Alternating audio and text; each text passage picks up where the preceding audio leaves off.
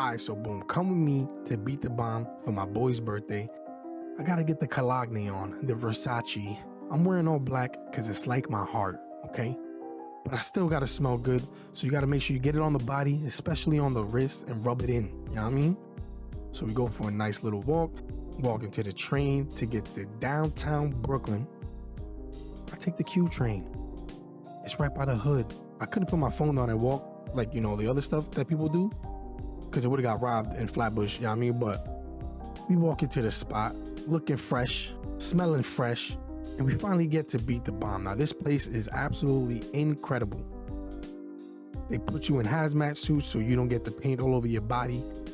You have to do task, 5 missions, and the last mission, if you fail, you get hit with the bomb.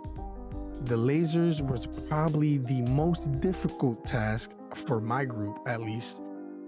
But man, we had so much fun. We were running back and forth, and there's wristbands to get you in and out of the rooms and all that good stuff. It was great though. Unfortunately, we lost and got hit with the paint, as you can see right here. And then they asked you to, you know, hit a little dance, so I had to show them the premium pumping tints. That's it, extra slow-mo, right? And then afterwards, we paid for the full package, and they ended up, as soon as we got out of the room, they gave us food, drinks, a free t-shirt, open bar, and the scenery is just nice. You know, they put you in a nice little room to set you up. And then afterwards, that's it. You know, it took about 2.5, 3 hours. And then it's time for me to head home. And that's pretty much it. You should check it out. And I will leave the address in the video. Bye-bye now.